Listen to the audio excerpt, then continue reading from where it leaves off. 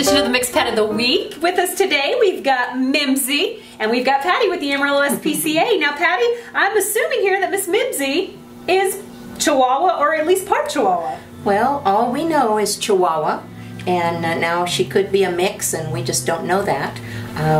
We got her from another town, and she had recently had some puppies. We didn't get the puppies, we just got Mimzy. And so we're going to try to find Mimzy a good home. And you were saying earlier that she's about a year old? Somewhere between a year and two. Okay. Well, she's very calm and very sweet, and I'm sure she would make somebody such a good little pet, especially maybe apartment living.